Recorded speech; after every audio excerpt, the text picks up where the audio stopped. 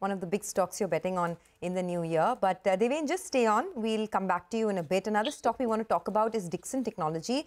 Now, the Empowered Committee for the Performance-Linked Incentive Schemes for Large-Scale Electronic Manufacturing has approved incentives amounting to 410 crores for mobile manufacturing to Foxconn India and to Padget Electronics, which is a subsidiary of Dixon Technology.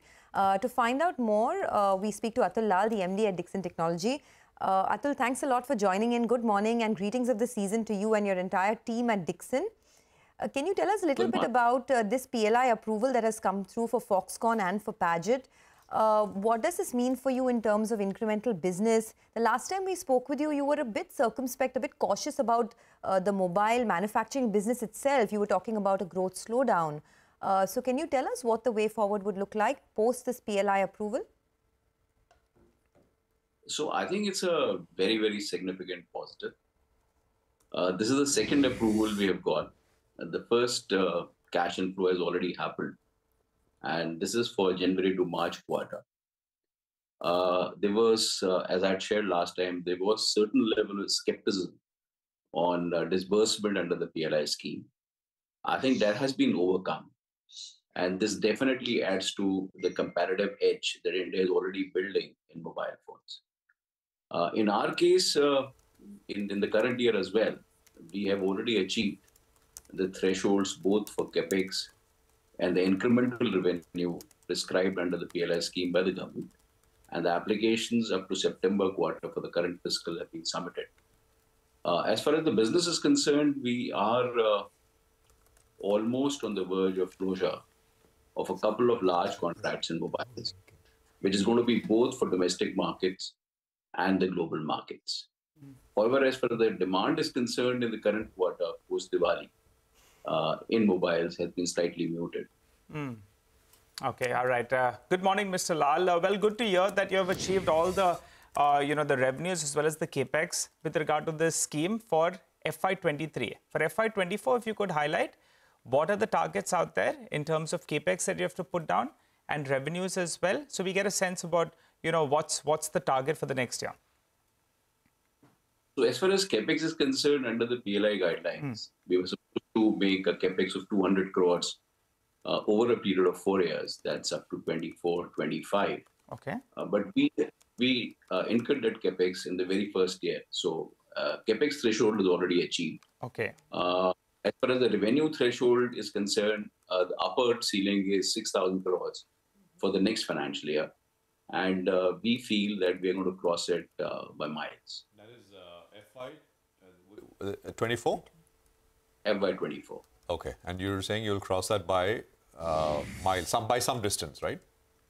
Significant. Okay.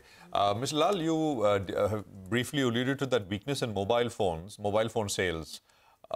Can you talk a little bit more about that? I mean, how is that kind of panning out, and what's the forecast? How much is that as a percentage of your business? So post-Diwali, demand has been muted. It has been slow, both in the global markets and the Indian market. Our revenue contribution from mobile in the current fiscal is going to be around 4,000 to 4,500 crores, which would be approximately somewhere between 28 to 30% of our overall revenues. Okay, 4 to 4. Just one more thing, Mr. Lall. 28 to 30% of overall revenues. Why do you think there is this lull? Does it kind of tie in with overall sort of broad-based weakness in the lower end of the economy, as many companies have told us? Even otherwise, I mean, consumer durable sales. Could you give us a picture? How are sales doing, and what's your own prognosis? What kind of work are you getting from companies, and just an overall sense? Demand has been muted. It has been some kind of a mixed bag across various product categories in consumer durables. There is that muteness in the categories of mobiles, IT products, LED televisions. However, in the categories of washing machines, telecom devices, and lately I also find demand to a certain extent in lighting recovery. So it's been some kind of a mixed thing, but overall there is a muteness. So you said that you're expecting revenues of 4 to 4,500 crores in the mobile business this year. Earlier, you had spoken about 4,500 to 5,000 crores. So is it fair to assume that you're scaling down your guidance? There is a bit of scaling down. Okay, so this is important. You're scaling down your guidance in the mobile business. Would you also want to tell us what this means for your operating performance? Because you're sitting at about 50 crores of operating profits in the quarter gone by. Do you think there would be more pressure, just for mobile business I'm talking about, would there be more pressure in the second half? So the current quarter, there would be some pressure. But in the quarter 4, we see a significant increase in the order book, and we'll see a major recovery in Q4. Okay, all right, Mr. Lall, last year I think you did around 2,800 crores in mobile business, which goes to around 4,500 crores in this year. For the next year, what kind of a number you're looking at on the mobile division itself? What kind of a growth? Because the street is banking on that. So for us, mobile is going to be a significant trigger for growth. Yes. Could you quantify it, sir? I feel that we should double it almost. In the next year. So next year, you'll do around 9,000 crores. That's right. Okay, all right. And what does this mean in terms of overall margins for the company? I think for this year, you're guiding margins of around 3.8% odd. That's for the entire entity. For the next, how do you see this shaping up? So margin profile would be somewhere in the range of around 4 to 4.5%. For FY24? That's right. Okay. So this 9,000 crores is for the mobile business that you spoke about for next year, right? And 4 to 4,500 crores for this year. Just trying to understand if the situation in China gets worse, which I guess, going by the headlines, it could. Would that put this revenue at risk for you? So in short term, there may be some risk on account of supply chain challenges. But on an overall basis, it gives us a significant opportunity because the China Plus One thesis gets activated even more. Sorry, just a couple of more things. Where is the doubling, Mr. Lall, going to come from? I mean, is there a new line coming up? Sorry, just a basic question. Expanded capacity? Yeah.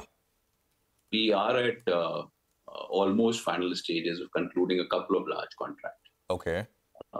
Hopefully, we should be announcing sometime next month. Okay. And this additional business is going to be generating this revenue for us in mobiles. And for that, some investments have already been made in our new Noida factory, and some more would be incurred. Okay. You will announce these maybe next month, you said? Hopefully. And this is where bulk of this is going to come from.